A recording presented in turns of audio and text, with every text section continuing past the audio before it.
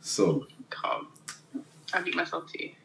guys, I've tried to record this video so many times and it just really hasn't worked out. I don't know, for me, I feel like there's just so much to unpack, and I just want to make sure that everything I say comes from a good place, you know, from the heart. I don't want, you know, this is not for no mix up or anything like that. I just kind of want to I feel like going forward and to just close this chapter of my life, I just need to be transparent. And the truth is, the last year really hasn't been easy. Like, it's been really hard. And yeah, like, I even have somebody on the phone here because obviously, I feel like it's a lot in it. Like, and just sitting down here speaking to the camera is just not going to cut it because it's just so much to unpack. Like, so much has happened, and I just want to make sure that, I don't know, I just kind of need somebody there in it. This is not, I just can't stare in front of the camera and just talk. So yeah, if you really want to know what's been going on with me, my house, what's been happening since the last year or so, just stay tuned for the rest of the video, listen with an open heart. And this is just mainly here for you guys to, like, maybe learn a lesson, maybe somebody can relate or something. But yeah, let's get straight into the video. Alright, cool. So as you know, like, last year, at the beginning of last year, everything was fine. I just came off Backchat. Like, I was on online shows.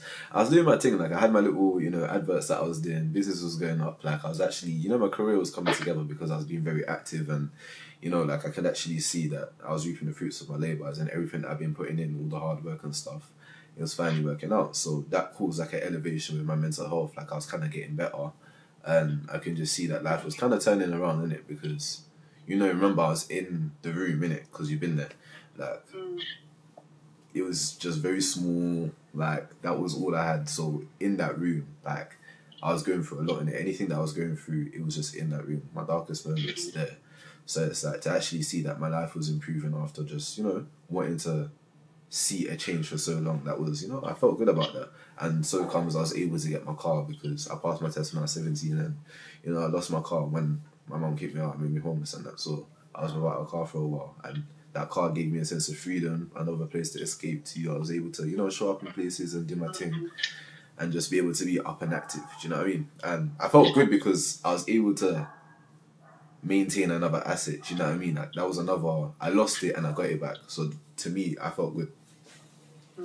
So yeah, like, obviously social anxiety cut, because remember when I was going through my situation before, like, I didn't have anyone around me. Like, I literally isolated myself, so I didn't have people. I wasn't really going out, and obviously, as life was going up, like, going up and on and up for me, like, I was opening up myself to people. It was reflective in my content. Like, I was going out, I was interacting, I was making friends, and everything was cool, innit?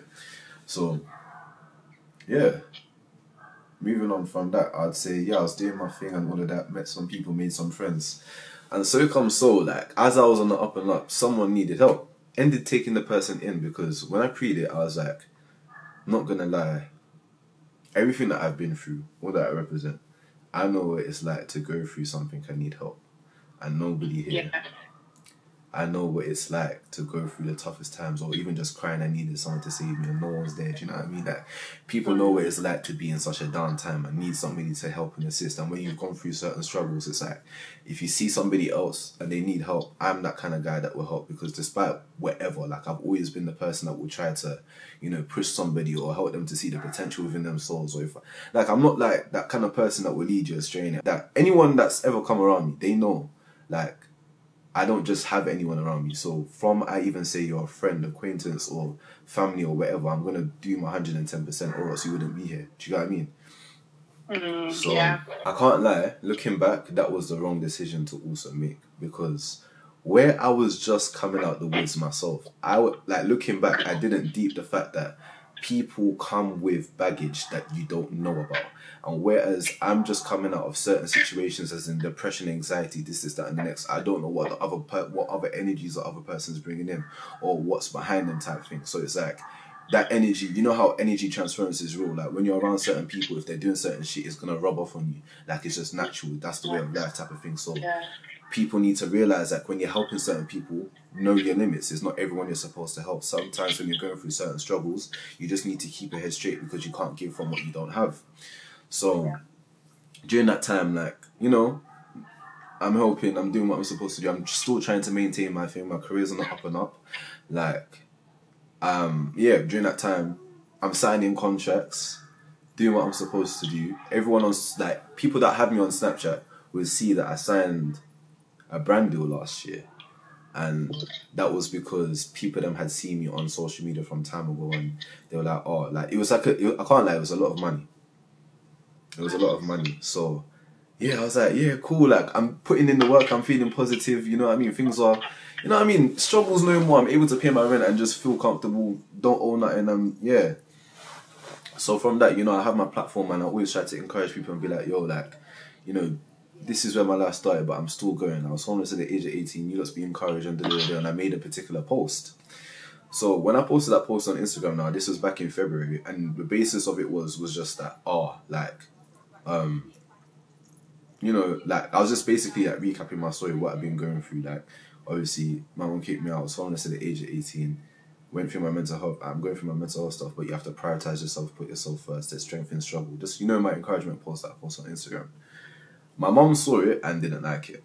Now, at that time, from way before that, my mom's had this thing where, like, anytime she knows somebody that I'm around, or if there's like if I have a business relationship, she would interfere with that. And it's one of these things where, like, obviously I don't hold anything up in my heart for my mum, but I'm not gonna hide and protect her actions, because at the end of the day, we're all big people. Like, despite her being my mom, there's certain levels of accountability that you do need to take. And whereas as your son, I do try to, like, communicate certain things with you, I feel like you do need to be able to respect the fact that I am on my own journey. I am whatever. So at that time, she saw that, and any little time she sees me around somebody that she might know, she's interfering in my business relationships. Like, you know, there's been so many times where she's messaged people where she shouldn't have, making the situation awkward. And my thing is like, you put me out of the house. You said you no longer wanted to be my mum. I've been left to fend for myself.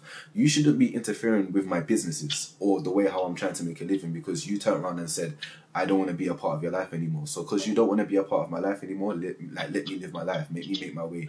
From, I'm not, like, on social media, like, bringing you down or dragging you, then you shouldn't have a problem with anything, because at the end of the day, I'm just telling my story. But if you don't like the way how you sound in that story, then maybe you need to reflect within yourself and say, yo, maybe what I did was fucked up. Like, the situation is, I can't change the past. You kicked me out and made me homeless at the age of 18. I can't change that. That's where everything stems from. The fact that I'm on social media today, the fact that I'm going through what I'm going through was because of that moment. I can't change the past.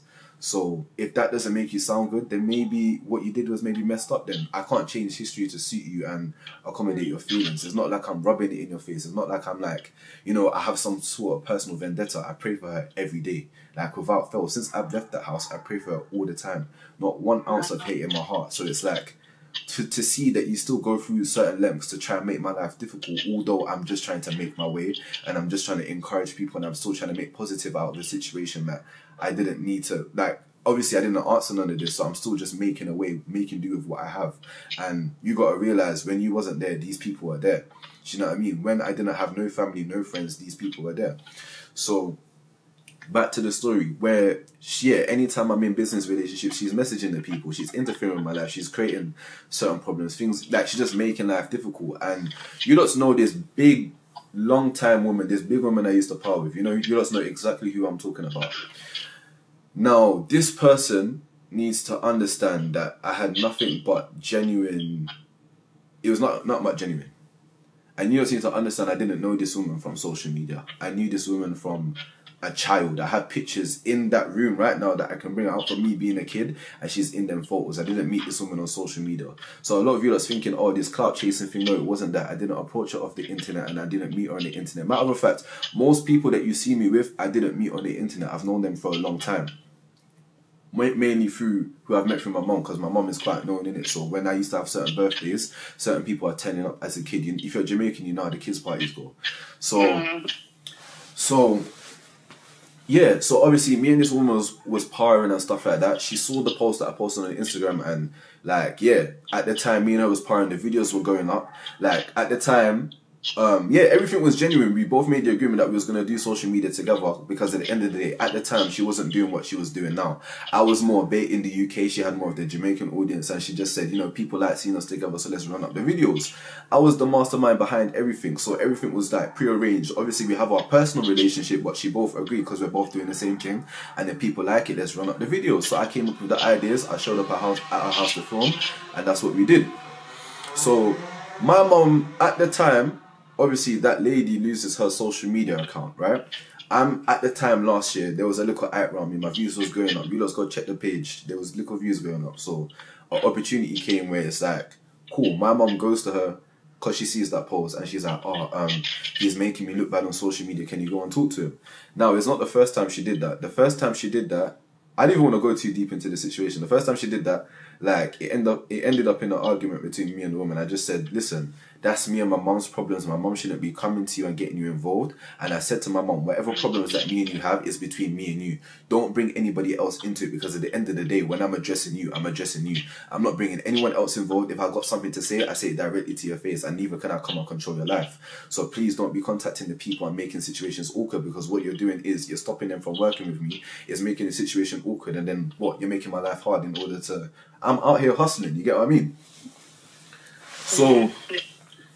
So she goes to the woman now, and then she says, so the woman calls me, and then she's like, oh, your mom's saying that you're making her look bad on social media. You need to stop talking about you just seeking clout of your situation, and this is that and the next.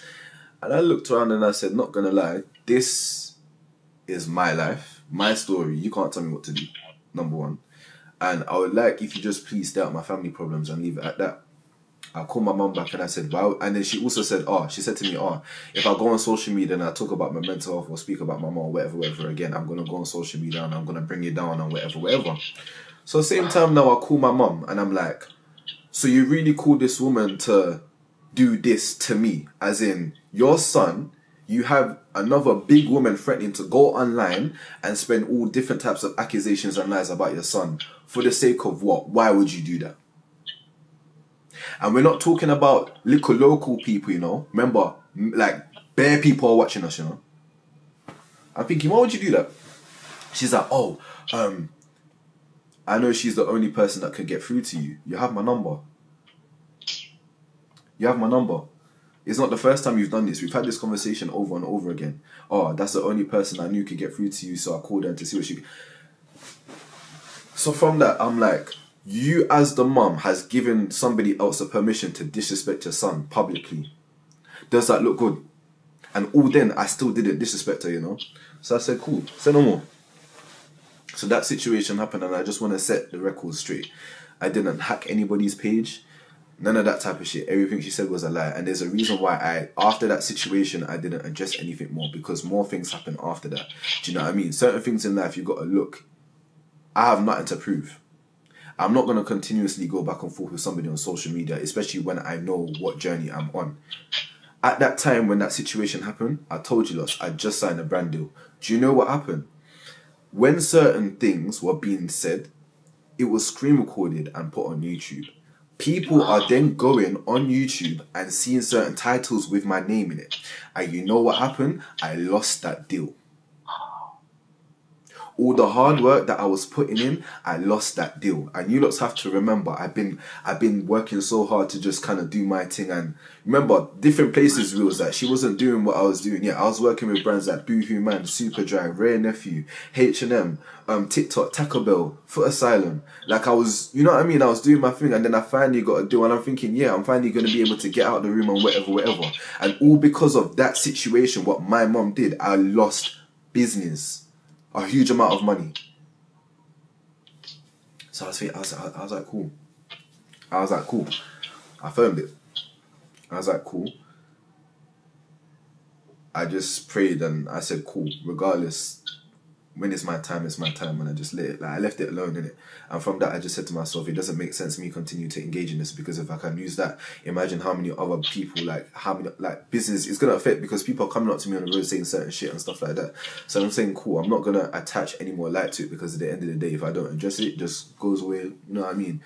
I'm shining more light on it, on just addressing it, so just leave the situation alone. I just had to say I'm going to protect myself, because, me engaging in like me even responding, I allowed people to put my name in the title and just advertise certain things. And it's like as much of like as much as like I did my live, I said my point, I did whatever I needed to do, but still it still had an effect on me. So I'm just like, cool. From that, I'm not giving anyone the time of day ever. And from that, I just said I'm gonna protect myself and protect what I'm going on. It's not everyone. You pick your battles wisely. Like you're not supposed to go toe to toe with everyone. Sometimes you just let people think they've won in order to prosper. You know what I mean? Yeah. So, yeah, leading up to all of that was going on. And obviously, me and my mom was in a bad place. She ended up saying that, oh, at the time, that's when I had said I was obviously molested and stuff like that, which I'll get on later on in the video. I don't really want to touch that yet. Yeah, it was leading up to my birthday. And I remember from that time, she said, obviously, she didn't want me seeing my sisters and stuff like that. So I wasn't able to see them, and obviously that made me feel some type of way. So leading up to my birthday, remember around that time, it's always hard for me, innit? Because obviously that's the time I was made homeless on my birthday. So leading up, like I'm deep in the fact that I don't have family, I don't have, you know what I mean? Like, even though I know the situation isn't perfect between me and my mom, she's all I know in it. So despite whatever, like I've never hated my mom one time in my life. There's still that love there. I still remember the relationship that we once upon a time had when I was a kid in it, and that's the only person I know. For some reason, I don't know why, there's still that loyalty there. If anything happens to my mum, I'm gonna be there. So leading up to my birthday, cool, I felt some type of way because I'm thinking I'm reaching 21. Yet another birthday where I don't think I'm gonna be able to enjoy my family around. I'm not able to see my sisters. I feel some type of way. I'm alone. And yeah, loneliness was killing me because at the end of the day, remember, I have a responsibility. I'm just going through that situation. I just lost a lot of money, deals. I'm thinking that, you know, my life has reached a halt again, and all because of, you know, that person. So coming up to my birthday, missing my family, and I just said to myself, you know what, I'm going to do whatever I can do to just make myself feel better. So I threw a party within 2 weeks. So that party that I threw, I was just saying to myself that I'm going to just try to sound everything out. Like, I'm just going to get drunk on my birthday. I'm just going to enjoy myself. I'm just going to do everything. And really and truly, it was my birthday that I realised that there's no value at all in materialistic things or anything like that, because I went through so much stress to throw that party. And I went in the party, and I'm telling you, I looked around and I was so unhappy because I looked around and I didn't see my family.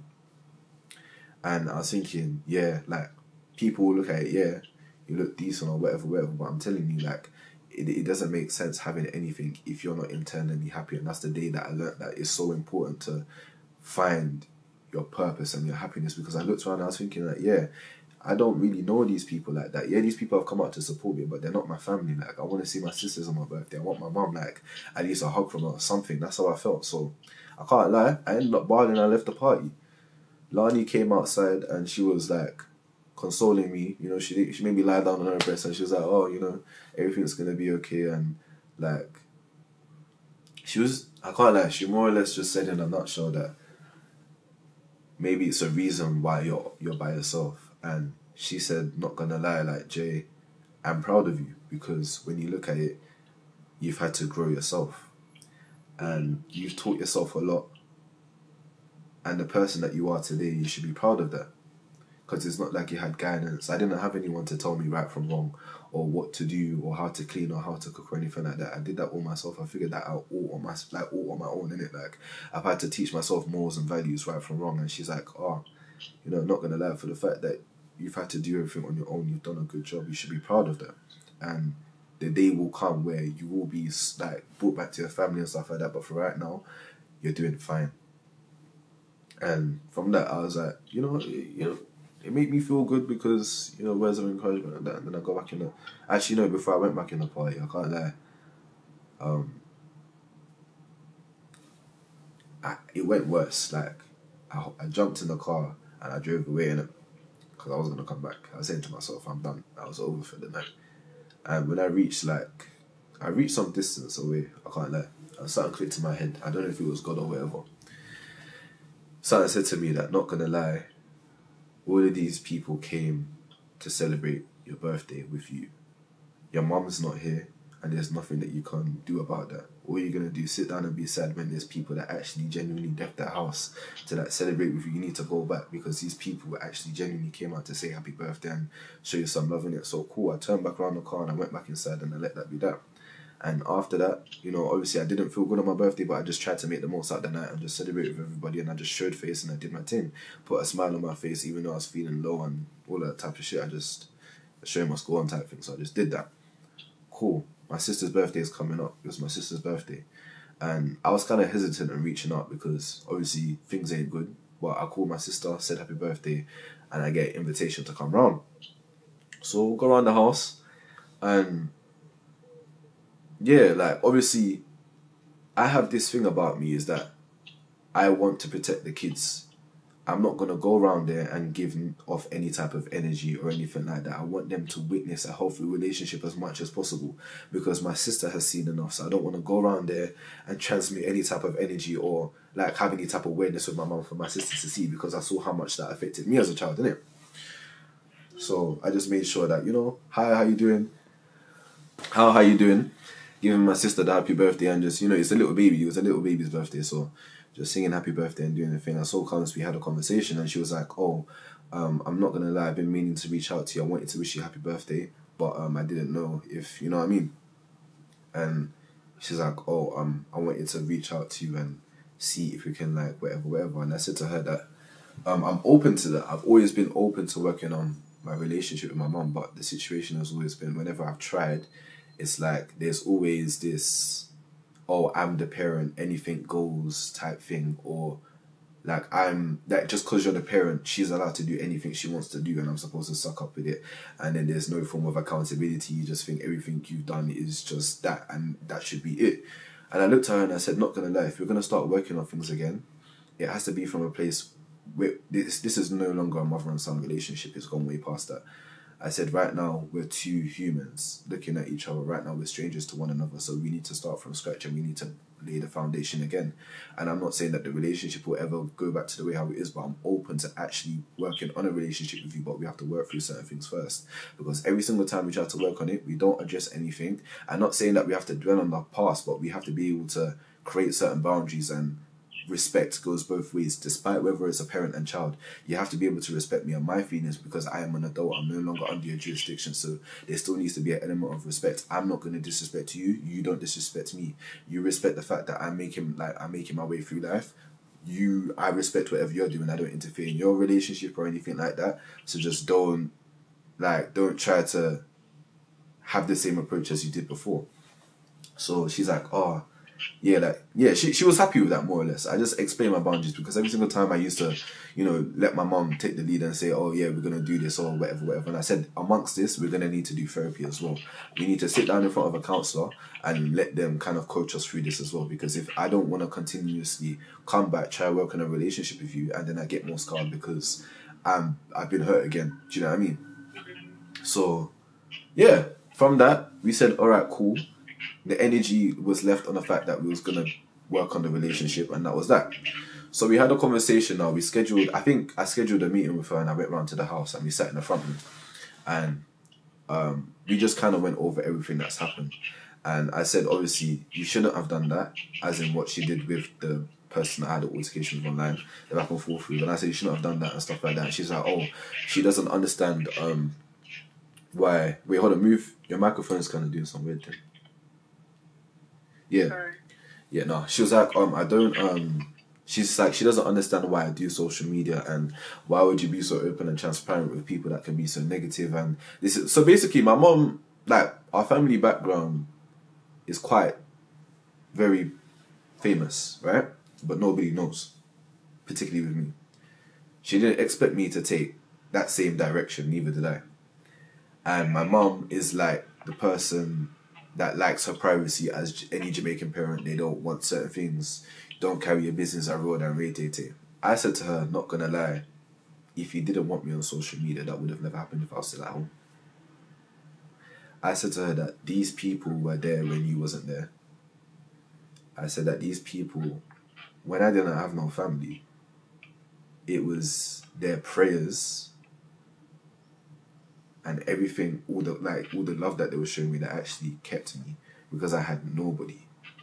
And I had nothing to turn to but them. And they were there.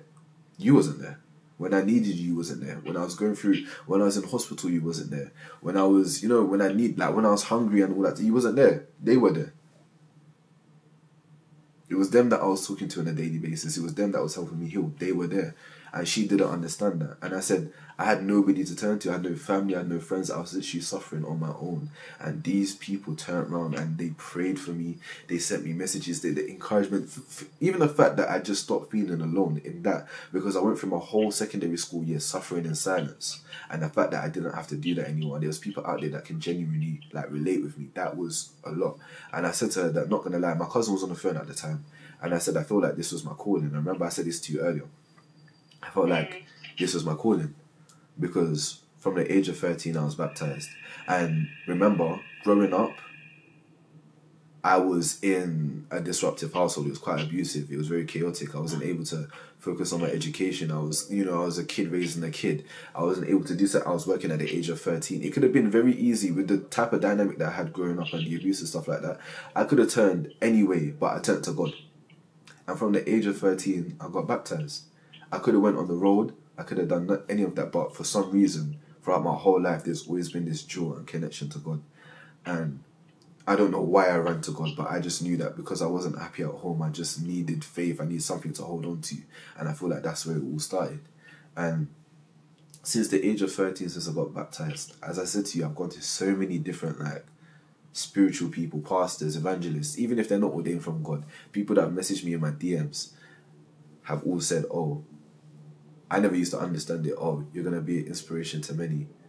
Your life is going to be a testimony. All that you're going through right now is for a reason. Remember, I'm a teenager, innit? So what they really thinking? Them pastors, when there's Black Caribbean pastors, they always have this thing where, young kids ain't going through nothing. What you got to worry about type thing. There's always that thing within them. But every person's like, yeah, your life is, what you're going through right now is set you up. You're setting you up for a greater purpose. That's all I'm hearing over and over again. Even on social media, people that I don't know just messaging me the same thing, and I'm just thinking, alright, cool. So come so, the very first day that I posted that homeless video, that's when I started living in my prophecy. The amount of people that has messaged me saying that, oh, they're going through the same thing, they're suffering in their household, they felt alone, and oh, how much me speaking out has helped them. And the fact that they've had somebody to speak to and ask for advice and stuff like that. Because a lot of people have nobody. People underestimate the feeling of isolation and being alone. You can be around people and feel so alone.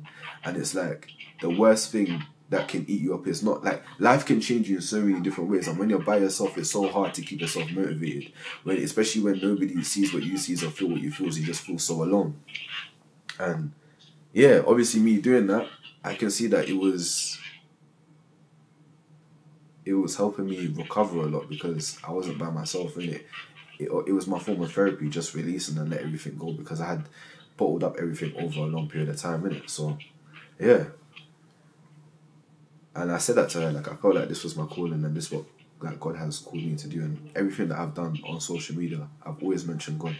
I've always remembered where I'm coming from. I have to big up God because despite whether wherever I go, I know that God has brought me so far. Everything that I have is all because of God. He's kept me. Even when I felt why are you doing this? Because I looked at my man bare times and I have to be real in it. I really do look at God and I ask God, why me? Why am I going through all of this? But then I realised that I always come out on the situation on the other side. And I just got to work with the process and know that everything that I'm going through is for a reason. A lot of things I didn't understand. A lot of things I used to question, but I'm just working with it. And I just have faith. And from I've had faith, and not just in God, but in everything, God has always kept me in it. And I explained this to her, and she said, not gonna lie, I agree. So I thought that's where, we clicked because I said to her that, obviously where you're in your marriage and stuff like that, I completely respect that relationship and I'm even open, I'm open to work, not even working on a relationship with him, but I'm open to being cordial, I can say hi, hello. I was doing that and the guy wasn't paying me no mind and all that type of stuff, so I just, that didn't end up working out because, oh wait, I'm going too far. But yeah, no, we had that conversation and I explained obviously what was going on and stuff like that, and we left that day on a thing where she understood and I explained to her about the fact that I was molested. And I told her I was molested by 3 different people. One of them being her brother. And obviously I had said that at the time when I went on social media with, and that was the first time it was mentioned. So at that time, you know, it was a topic that I had to discuss with her, and I let her know that, not gonna lie, yeah, I was molested by 3 people that she had left me with, one of them being her brother. And immediately, like, she got on the defense, because the first time it happened was when I was 3 or 4 years old. And the first thing she tried to do was question the legitimacy of my memories and stuff like that. She was like, oh, how could you remember if you were so young, and this is that and the next. So immediately I stopped her and I said, this memory, that memory, did this happen? Did that happen? She's like, yes. So I said, if I can remember all of that, what makes you think I can't remember being molested? I described to her the exact scenery, what happened and stuff like that. And she looked at me and she was trying to make it seem as if I was saying these things just trying to hurt her or get back at her or whatever. And I'm looking at her like, what pride could I ever have as a man admitting that I've been molested? And for what? What do I gain out of that? And I said that the reason, she was like, oh, why didn't you tell me? And I was like, how could I have told you if I was a child? Like, I said to her, number one of the things is, remember, these people you've left me with, as a child, you know, you trust them type of thing. As a child, you don't know what's right from wrong. You don't know what these people are doing. If, you know, if it's not hurting you, you don't know if it's wrong. It was only when I reached the ages of, you know, maturity and knowing what sex is and stuff like that, did I know that was wrong. Because nobody ever asked me any questions, nobody investigated, nobody told me. Do you know what I mean? As a child, you're not going to know, innit? Until you have certain levels of maturity yourself and you know what's right from wrong and what you shouldn't do and what sex is and what sexual assault is and stuff like that. And I told her the other 2 people, and from that, it was just an instant thing where she shut it down. Like, she didn't even, like, she was just trying to make it seem as if I was lying. And I was like, cool. You didn't even try to investigate. You didn't even ask me if I was okay or give me a hug or anything like that. You just shrugged it off as if it was nothing. And she's like, why didn't I tell her? And I said, how could I have told you if me and you didn't have a good relationship? Why would I come and tell you? Because I knew that you would have this reaction. I said to her, you can't expect me to come to you as a son about something so serious if me and you didn't have that open relationship. Me and you wasn't able to talk growing up. Like, me and you had such a toxic relationship. Why would I feel safe? Was that door ever open? Did me and you even have conversations? Did you even ask me about my homework? How was school or anything like that? And I said to her, that door was never open for me to feel comfortable to ever speak to you about something like this. And then, yeah. And I said, it's not that you're a bad parent, but that's just what the situation was. And from that, obviously, she ended up apologizing. And from that, the door was open for us to work on things. And I said, obviously, the next step is, let's just work towards counselling, because I'm open. I'm willing to make an effort with your husband or whatever. No, at the her now husband, but at the time they wasn't married, didn't I? I said, I'm willing, innit? It's for the sake of the sisters. I want them to grow up and witness a happy relationship, and I don't want them to go through certain things. And I said, I don't want them to witness any more negative energy, negative tension between me and my mum. So that's why sometimes I just stay away. And I do feel bad, but that's just the best thing I have to do right now, just to maintain the peace. And yeah, since then, shortly after, I was faced with eviction. And I remember, obviously, remember my birthday just happened. My sister's birthday was just followed up in June. So all around that time, you know, it's hard and stuff like that. And when I was hit with the eviction now, I can't lie, that one really hit me to the core, because it was around the same time as last time, innit? And I was just getting myself on my feet. And, you know, at that point, remember, I was helping somebody. So I've been drained financially. I'm drained mentally. I just went through a whole social media thing. My mum having that conversation, molested, opening up them emotions and stuff like that. Like, a lot was going on. And then now to be hit with eviction straight after. That wasn't because I didn't pay no rent. There was a leak on the floor, and it was causing, like, the radiator was leaking, and it was leaking for a while, and I didn't say anything. But the floor was about to, like, basically sink in. And on top of that as well, with all that was going on social media, my mum was calling my landlord threatening to bring police round to the yard and this, that, and the next. And for me, it's one of them things where, as my mum, it's like, when is enough enough? You've kicked me out, I have to fend for myself. May I try work? You block it. You're now contacting my landlord, and you're making imagine you're having your tenant and your mum and his mum is calling you, creating problems, threatening to do this, that, and the next. And all along, I didn't know that the landlord and my mum used to speak. The man was a Jamaican man. I didn't know the man and the woman used to speak. So all this time, they've obviously had communication. She has his number, so she's calling the man saying, oh, chat to him, oh, I'm going to bring police round to the house. So it's making situations toxic and intense in the house, isn't it? Because the guy's putting me to the side saying that obviously he's putting him in a awkward situation and he's having to he just made things weird. So that from that, obviously, is putting him in the middle. It makes him uncomfortable. The guy's not going to want me there. You hear me, innit? No, I hear you. I can't lie. Like, the guy's not going to want me there. Imagine I used to talk to you, me and you don't talk anymore. You're putting these in my house and you're then calling me and then creating problems on top of it. And on top of that, you have a new man and a baby. Yeah, it's a lot. So that's what caused the friction. Like that's what also prompted the eviction as well. So I remember going through that time. Yeah, I was scrambling. I was trying to look for somewhere to live. I was going through the council and stuff like that. Nothing was helping. All the doors was being closed, and I just went on social media. And I remember I just broke down because at that time, overwhelmed with emotions, so much things going back to back. It's all around the same time, and I'm asking God, why has this happened again? And yeah, I remember I sat down and everything was resurfacing, the PTSD and all of that type of stuff. And then yeah, my mom calls me. I post it on social media, people offering to help and stuff like that. I didn't ask social media for help, number one. But thank you to everyone that did actually reach out and assist me through that, because everything that you lot did help me survive, do you know what I mean? And I just have to say that from the get-go. Like, I don't think you lot understand how much you lot have helped me during that process as well. You lot have been great. And yeah, my mum saw what happened on social media because someone said it to her. And she calls my phone. And I didn't call, like, when the eviction came, I could have called her, I could have got mad or whatever. I could have done all of that. I didn't tell her a thing. Remember at that time, we was like working on our relationship. I could have called and asked my mum for money because my mum has it like that. And that's one thing people need to know. It's not like I'm coming from a struggling household. My mum has it like that. My mum's very comfortable. I didn't call my mum. I didn't, like, the fact that we was working on a relationship, like, I didn't overstep the boundary, even though she's my mum and she did put me in this situation, and call her and be like, oh, can you help me? This has happened. I didn't do that. I said, all right, cool. This is my situation. It's whatever.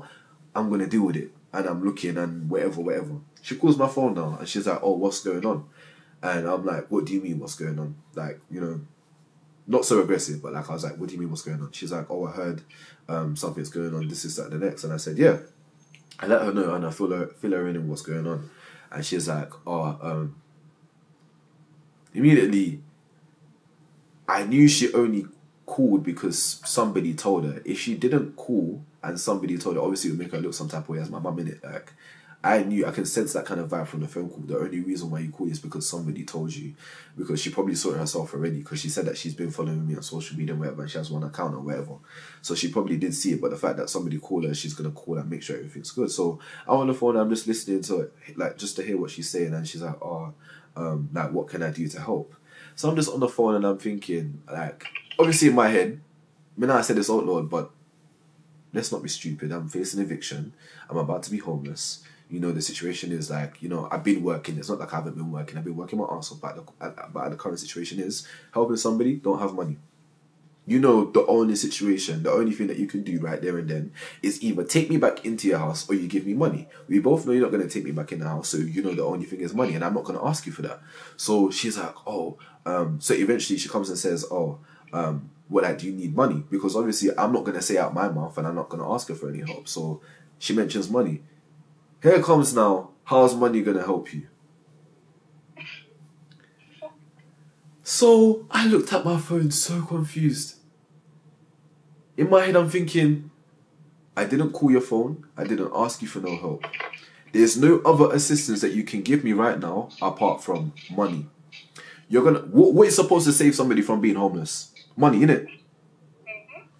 So why are you looking at me and you're telling me, how can money help you? I can't lie. I looked at the phone and right there and then I got upset. I said, through all you've put me through, I haven't looked round and I ain't asked you for no help. All that you've done, I ain't held you up in my heart or anything like that, and you still continuously, I've left you alone to live your life, and you still continuously interfere with my life to the point where you've now affected my house. You've kicked me out of my home. I've never been at home. Even when I was at home, you were still kicking me out. I haven't had a stable household. The one that I was trying to maintain for myself, I always made sure I was on time with my bills and everything like that. I always made sure that my rent was paid. I never owed nothing. Do you know what I mean? I stayed to myself. I didn't even interact with the guy as much. I made sure that I stayed in my room and I did what I had to do. Do you know what I mean? And then now continuously you picked to the point where you've now affected my home situation again. You're now calling me, yeah, when I didn't ask you for your help, asking me, oh, how can I help? You know how you need to help. You then look at me whilst I'm going through this situation, knowing that I'm not well as well, are telling me, oh, how's money gonna help you? If you wasn't gonna help me in the first place, why did you call my phone? Why didn't you just send me a text message saying that I see everything is going on, I hope you're okay? Leave it at that. Why did you call my phone? Why would you do that? Right there, that set me in one mood. Because remember, she's the trigger of everything happening the first time. I'm now going through the eviction again, and then you're coming to do this one more time. So from that, obviously, I hang up the phone. I said, not gonna lie, you know, more happened. As in, she said more. And obviously, I don't want to go too into detail because this is not a video to bash my mum or anything like that. So I'm just keeping it to the facts and I'm just moving on, because this is not a video where I'm trying to do any mix-up or anything like that. This is just me stating the story to just move on. So I'm not trying to, you know what I mean? I'm not trying to aggravate a situation here. So moving on, obviously, I'm looking, you know, I'm trying to look for somewhere to live and going down to the homeless shelter and stuff like that. I went there. Everyone knows there's one in Enfield called the John Wilkes House in Brothers End. Went there, that's where everyone was telling me to go. Went there, the place was closed. I remember I've been trying with the council for the past 3 weeks now, saying that, oh, they're gonna help, and every time they're putting me through to somebody else, they're saying that I don't meet this requirement, So the last thing was to actually go down there with all my stuff and say I have nowhere to go. So I go down there, the place is closed. I'm thinking, shit, like, what am I gonna do? Because I only have like a week or so left to find somewhere to live. And obviously that time was a whole lot of pressure. Like, I genuinely I don't know what I'm gonna do.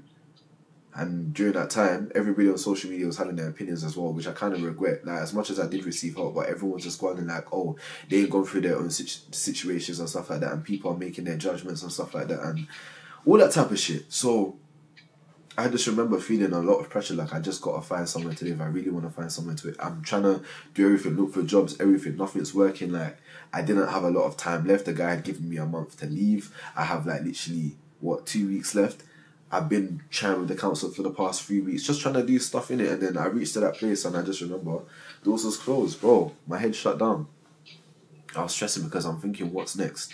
And then that's when I had a stroke. Like, literally right there and then. Because I was standing up, I looked at the closed door, and I remember when I saw that the doors were closed and the fact that the place wasn't even open anymore, I just remember thinking to myself, what the hell am I going to do? What the hell am I going to do? And yeah, like, immediately all the pressure just came crashing down, and I just remember, yeah, the left side of my body went numb. My face dropped, and I literally started having a seizure. And this was in the middle of the road, because where the building was on a road, innit? So it's like where all houses was. I was literally at the side of my car on the road, literally having a seizure. And I stopped breathing. During that time, like, everything was going on. It's like I was conscious, but I couldn't control my body, and I couldn't breathe. I couldn't open up my mouth, nothing. And people started coming out their house and they were rushing. And I remember my eyes closed and I stopped breathing. And I was so close to death. People having to resuscitate me, pushing on my chest and stuff like that till the ambulance came. And yeah, I was in the ambulance car, and from that, my health hasn't been the same. And during that time, imagine, like, I'm still trying to find somewhere to live. I'm still trying to figure out what the next step is. I don't know what I'm gonna do. I have no one to lean on, and I just had that, and it's like that was the worst time for anything to happen, because I don't have no time to lie down, do you know what I mean? Time is of the essence. So same time now, obviously, whilst everything's going viral on social media, the person that I was helping, their family from another country saw what was going on, and they said that they wanted to help, and you know, you've been helping my family and stuff like that, and I thought it was God, innit? I was thinking because you know I'm going through so much, finally somebody's come to help and whatever, and they said go look for somewhere to live. This is how I'm getting to the story now of how I got into this place. They said to go look for somewhere to live, and I'm gonna help you pay the rent for maximum a year or until you get on your feet. So if you get on your feet before a year, obviously you take over the responsibility. And obviously I said to myself that obviously time was of the essence. I wasn't like well or anything like that, but I'm not just gonna jump at the fact that someone's offering help because anything can happen. So I took everything down in writing. I said, oh, we're gonna have to sign stuff. Emails were sent, documentation was sent, paperwork was sent. I was so safe. And yeah, I ended up looking for somewhere to live. Found this place, but I was looking for bare places, and every time I'd go view, like someone, you know, the rent market at the moment is crazy. So every time I was going to go view somewhere, somebody had already taken it. There was nowhere that I could afford, not even a room. Everywhere was just gone. And then remember, I only had like a week left. So yeah, they sent over everything. I was skeptical. I said I didn't want to do it because at the end of the day, you know, when you're renting, that's a lot of responsibility. I don't want to be in rent arrears. I've never owed rent. I'm careful. One thing about me, before I put my name to anything, when I just get up and do things, I'm very scared. So I said, yeah, after 7 minutes, you have to do the way how I was being scared. They were even thinking like, wow, what do you think I'm going to do? And there was a reason why I had to be so careful. So I find a place now, and obviously, I viewed places, and I found this one. And the day that I found this one was the day I was supposed to leave. And obviously, because I had all the documentation, I was able to, you know, get the place and whatever. And the first month's rent and deposit was paid. And somebody from social media sent me some money as well, which also helped me move. I'm being fully transparent here. Now, remember what I said before at the beginning of the video. You don't know what baggage people are carrying, and be careful of who you invite into your space, because shortly after that time, shortly after that time, the person that I was helping, certain things started to arise about them that I didn't know. And God said, show me your friends and I'll show you who you are. If you're around certain people and they're doing certain things, the association can make you look bad. Being affiliated with something, be careful with who you affiliate yourself with. And certain things had started to arise about the person, and I don't live certain lifestyle. So certain lifestyles that they were living, I don't live that same kind of lifestyle, and it was really starting to affect me on what was going on. And then shortly after that, them and the person that was helping, the family member that was helping them pay, like helping me pay the rent, they ended up into an argument. So the disagreement happened. The following month came, no money. So I'm looking around now and I'm thinking, you know, thank God I saved, because at the time, remember I was still doing little social media, so promo, I saved. But I remember looking to God and I started crying because I was thinking that at that time I had to cry, I can't lie. Because imagine I'm still haven't recovered from health problems or nothing like that. Like I still haven't gotten a break. I just moved, everything. I just had a stroke and seizure. Like my body's exhausted. I need rest. I haven't had the time to literally like just even breathe a day so I could even just lie down and cool off. And the second month came and no money came. It's not like the person lives in the UK where I can go knock on their door and say, yo, where I going and whatever. They live abroad. And I paid it. And obviously when I paid it, going back, I had to ask the person to leave, innit? Like, obviously the person that was staying with me, they had to go because at the end of the day, certain things that they were doing, like I just gotta say, you lot don't see me around that person now, so just please leave it. Like, you lot realise there's a reason why I don't have an issue with cutting off people, because at the end of the day, I've got to protect my energy and my space.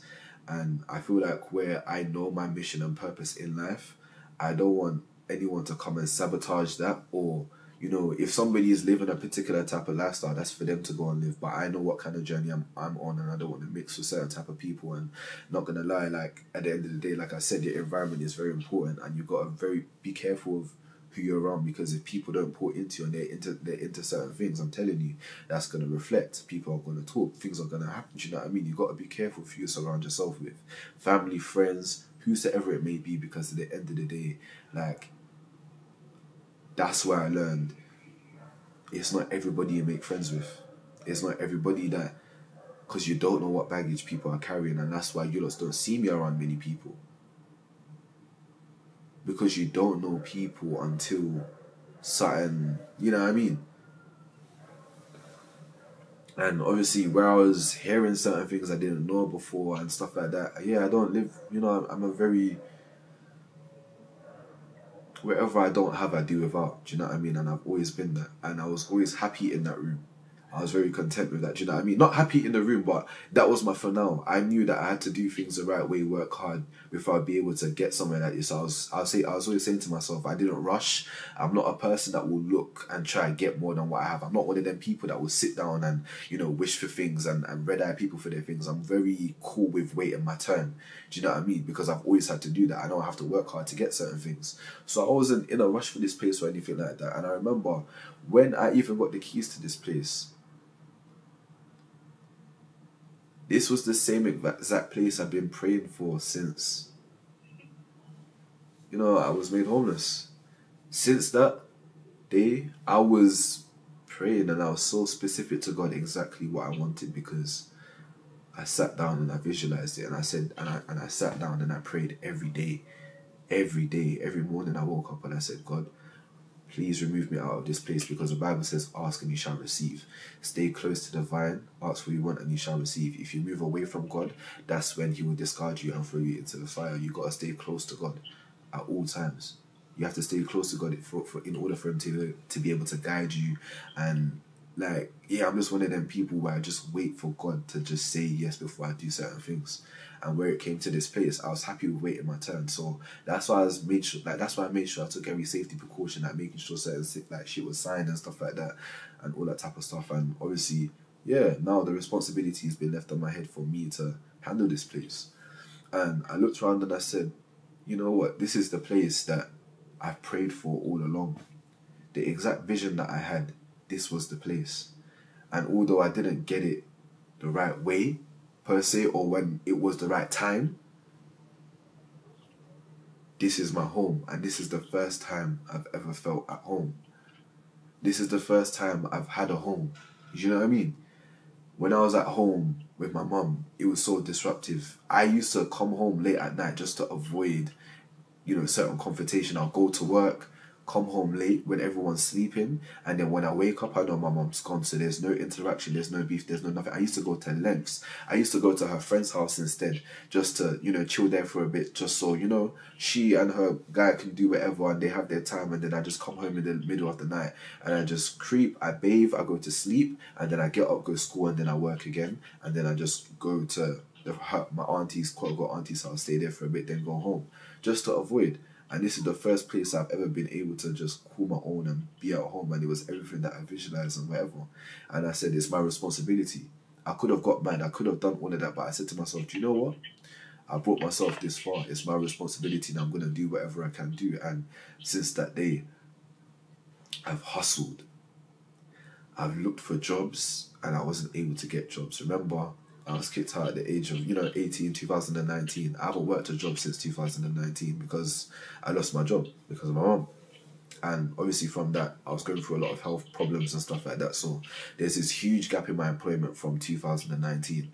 Obviously, I've been on social media. This is the way I've been sustaining myself, and this is the way how I make money. And that's not viable work experience to them because I haven't been employed by an actual company. So where I do have certain skill assets like creative directing, film, this is that and the next, and different management, this is that and the next, that could be essential for PR, HR, them key jobs that are getting paid a lot. I just don't have the actual, I don't have a reference. What's my reference? My YouTube videos. So every time I be applying for jobs, I'm not getting them. I've applied for 150 jobs. Literally, through my emails. That's all you can see, job applications. I ain't got one, not even an interview. So I'm thinking, how am I going to get paid? How am I going to pay the rent? I was panicking, but from that, I got into my hustler mode. I said I have rent to pay. I started a food business. Those of you lots that have been on my TikTok see that you lot see me cooking and stuff like that. Yeah, that wasn't just for show. I was literally learning how to cook so I can pay my rent. I stood up in the kitchen and I got to work. And I started cooking, I started advertising my business. And I did what I had to do, and I was making ends meet, and I was just praying that God would see me through, because I don't know where the money would come from. That's why you lot didn't see me active on social media like that. I was posting, but I wasn't really doing my content too tough, because I wasn't going to come on social media and tell you guys what was happening again. Like, I didn't want to do that. Number one, I can't lie, I was quite embarrassed, because as safe as I thought I was being, like, I was still struggling. I didn't want to come back and sing the same song, so all along I've been struggling in silence, just trying to make ends meet. And I started a food business and I started selling it. It was me cooking, it was me delivering, it was me packaging, it was me answering. I was doing everything. And I remember, like, the business, I've been able to, you know what I mean? It's been able to make ends meet. And I was doing that, and I remember that's what saved me the next month. Shortly after that, I ended up in hospital because I was overworking myself, because I was stressed in it. Bills are coming through, water, council tax, all that type of stuff. And I'm that type of person. If I know I've got stuff to do, I can't sit down and just whatever. I know I have to, because I've got no one else to rely on. There's no one that I can ask to save me. Like, this is my responsibility. This is my home, so I'm going to do everything I can to sustain it. This is the first time I've ever felt at home. The first time I've ever been able to just, you know what I mean? Like, have somewhere that I can take care of, be clean, and just cook food and just feel safe. This is the first time I've ever felt safe. And for it to be the exact place I ever envisioned for myself, I'm just thinking, yo, like, I built attachment to this place. So I said, I'm going to take pride in it, and I'm going to do what I have to do. So since that, I've been doing what I have to do, doing whatever hustles I can do, like starting different businesses just to make sure I can sustain. And it's been so difficult because it's been just me. Like, honestly, I don't know how I've been doing it. It's only been faith, because it's been hard. It's not like, you know, I've ever had a break. Since a child, I've been on the go. Like, I haven't had the time to breathe or even just process anything that I've been through. It's just been back to back, back to back, back to back, back to back, back to back. Not even just a second to just kind of take it, and it's just been back to back. And sometimes I genuinely feel like I'm drowning. I don't know how to. But then I look at myself and I also say to myself, I'm proud, because despite whatever I've gone through, the fact that I don't receive any type of help, like the fact that I've done this all on my own, I'm actually happy that I've been able to stand here today, that I haven't like allowed my situation to change my heart towards people and all that type of stuff. I feel like I've done well for the fact that I've been struggling for so long. People can't look at me and tell what I'm going through, because I always do my best. I always try and make ends meet. I don't sit down and rely on nobody. I do what I have to do. So it's like, when I do what I have to do and I'm going through life, just let me do my thing. I don't need anyone to come and trouble me. I just don't need none of that, Ram. I'm very careful with my energy and my space. I'm very protective of that, because I know what people can do. I've been fucked over enough times. And it's like, I'm just exhausted. Exhausted. That's why you, man, don't see me around many people. That's why I'm very careful. Like, I've had negative experiences. I have trust issues. I don't trust people like that, because I've been fucked over so many times. I ain't been able to live my life. I've just been surviving. Not knowing how tomorrow's going to go. Every day I'm waking up unhappy because I know I'm having to struggle again. And I look around and I'm grateful. The fact that I'm even able to struggle in a place like this, it could have been so much worse. That's why I always get up and I thank God for the house that I have. The fact that I have the things that I have. Because at the end of the day, it could have been worse. Even though, that's why I always say to you lots, don't ever look at me and idolize me. My life is not perfect, and I'm showing you guys that. You see the way how I sit down and I look like this right now? Don't judge a book by its cover, because you don't know the story. You don't know how people get their things. You don't know how people is doing anything. Everyone has their own struggles that they're going through. You watching this right now, you have your own struggles going through. You don't know how people are making it through life. And me, I'm holding on to faith. Not just in God, but I've had to have faith in my vision. That's what keeps me going. It's not like I have a child to keep me motivated or anything to live for. It's just faith and God. It's just faith and God. That's all I've had to hold on to.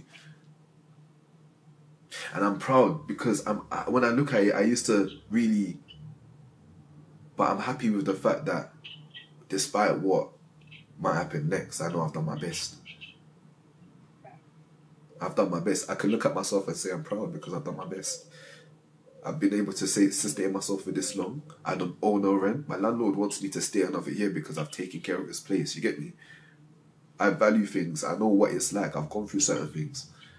And even when it comes to my mum, like, going through certain things in my adulthood, I can understand why she's turned out a certain type of way. That's why I can't hate her. Because who feels it knows it, you get me? And as an adult, it can be very easy for me to have some, like, hate in my heart towards her because of all that, but I don't. Because I've been through adulthood myself, so I can see why. But I just have the maturity to know to do better. You know what I mean? To not allow the generational curse to continue with me. I want to be the change.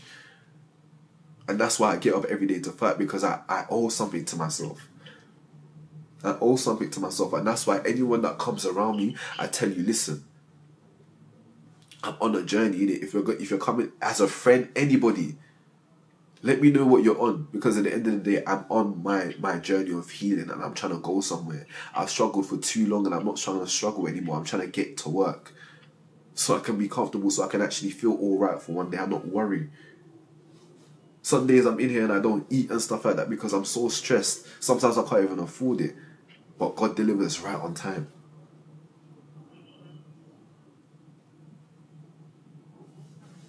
And that's why I keep it real with you lots, because you lots look at people's life and love to go on and say, you know, you lots are perfect and this is that and the next, and you love to assume and idolize. Don't idolize what people have. A lot of you lots will look at me and think, oh, you're put together. Would you lots know the half of it? You want to be real? The clothes that I have, they're all free. They give it to me to wear. You lots think, oh, man's got money like that. No, when you get little views, the people that wire you in at them clothes, so they send you clothes for you to wear, and I take pictures of it and I look nice. I'm not going to lie to you, I'm not going to look my situation. If I can look, listen, anything can happen. Anything can happen. I can go on road and drop down. I'm not going to let anybody score me. Bro, not going to happen. If my environment is bad and I know I'm going through struggles, I'm not going to look bad. I'm not going to look how I feel. That's just never been me. I'm going to show a good face and I'm going to do what I have to do, because I'm not going to let anyone come and take pity on me, because I'm still trying. And so,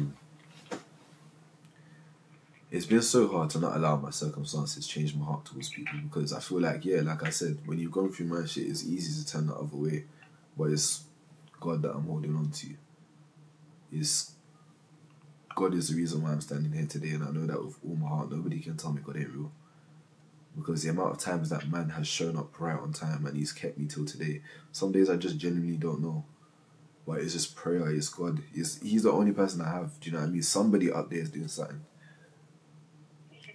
And yeah, like, when I look around, as much as I do not like the circumstances and wish I wasn't the one that God chose to make an example out of when it comes to certain things, I'm grateful for the experience, because it has built me into the person I am today. It's built me, it's given me morals, it's given me values, it's given me life lessons. And that's why it's like, that's why I feel like everyone should look for a lesson in whatever they're going through, because there's always a lesson. And as I said earlier on, you're going to continue going through what you're going through until you learn your lesson. You need to go through, sometimes you need the experience. You need the experience, you need the training, because God is doing something within you. I learned that the reason why I'm alone is because it's not everyone supposed to see certain things that's going on with you. I realize that God has taken me away from everyone so I can go on my journey, I can do certain things. It's not everyone supposed to see certain special things that God has planned for you. Sometimes you have to keep your mouth shut and just go through, because evil eye is real. Evil eye and bad mind, like, everyone has the potential to do it, even family. That's why you got to be careful of who you tell things to, because people can be dream killers. Not everyone has their head screwed on. Not everyone is like you. And that's what people need to understand. Stop forcing people to be like you. You can't force your family to... I used to try to force my mum to be somebody that she's not, and that has to be within her own time. Everyone has to go through their own... I'm going through my own phase right now. I'm going through my own character development and stuff like that. I'm going through it, but at least I know I'm not perfect. I'm willing to change. I've always been willing to change. I know I'm not a perfect person. And because I wake up every day and I know that I want to do better, I know already that gives me purpose. If you get up every day and you want to do better and you're not happy with your life, that means you have purpose. That means you have purpose. If you get up every day and you know there's something that you're working towards and you know you want to be better and you have visions of the person that you want to be, that is purpose. That is God showing you that you have purpose. And that's what I hold on to. There's a reason why you get certain visions. There's a reason why. There's a reason for everything. You need the experience for the next stage in your life. And I can't stress enough, one of the lessons I've learned over this past year, be careful of people. Sometimes it's good to be by yourself. You don't know what energies are out there. Out in that world, so much is going on that you don't know about. You don't know what baggage people are carrying, what spirit, what energies you don't know. And you never know a real person until you hate them, until hate's there. You never know. So in this life, you just got to make sure you're good and don't be dependent on anybody else. Matter of fact, I can't lie, at times you have to put yourself first. Always be willing to help somebody else. You always have to. But you have to put your feelings and priorities first, because at the end of the day, it's your life. You've got to work through certain things. A lot of people are out there just throwing their traumas on people. Hurt people. And it doesn't make sense you still being hurt and transmit that and going around people. Spend some time to work on yourself. A lot of people don't know themselves. And one thing I've been grateful for, as much as, you know, I've been alone and it's been hard, this has given me time to really find myself, to know what I want in life, what I don't want in life.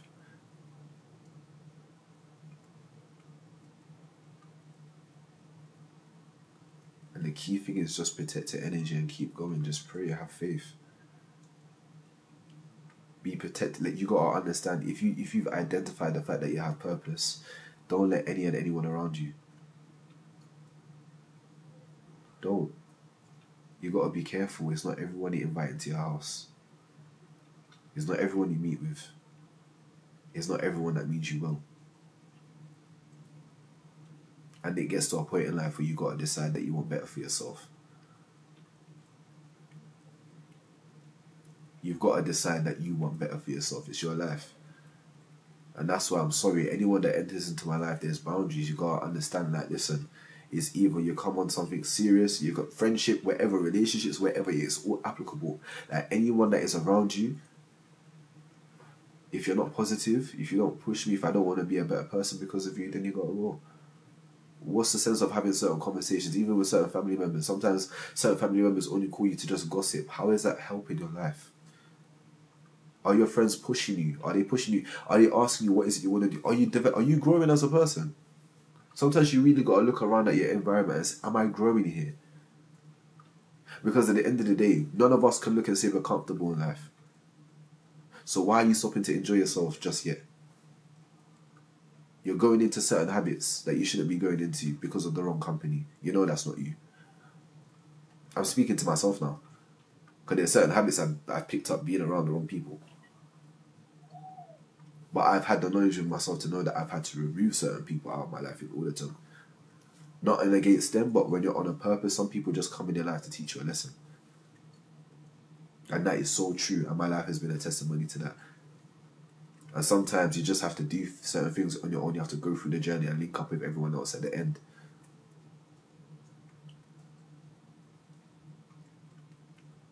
And I realised that you have to be comfortable alone, because you can't rely on anybody else to bring you happiness. You can't rely on anybody else to build you. You have to lay your foundation on your own. So that way you're good regardless. Nobody else can say they did that but you. Self-worth is important. All of that. And every day I fight because I know I have a purpose.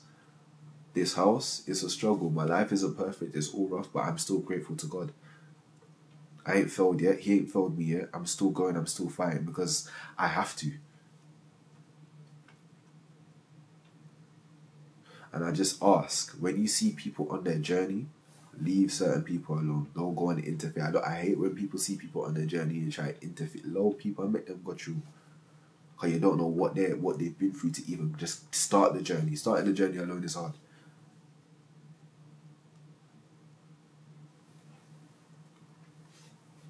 Like I said, that's why I'm very militant about my energy and my space and who I have around me, because at the end of the day, everything's got to make sense. I know I put my 110% into people, and I should. That's how I am in it. That's just how I am. That's why I can't change my heart. That's how I've always been. I always try to be Bob the Builder and try help build people, give people business. That's how I am. I don't expect anything back. But you just got to realise that not everyone has the same heart as you. Don't force people to be something that they're not. If you see a friend and they're not progressive, don't force them. It's got to be their choice. Everything in life is a choice. Everything is a choice. You can decide to be better today. It's about what you do next. And I've never been scared to start over. I stopped being scared to start over. I used to. But just realising with starting over, you can only make progress. So yeah, that's my life update. The battle continues. I'm just trying my best.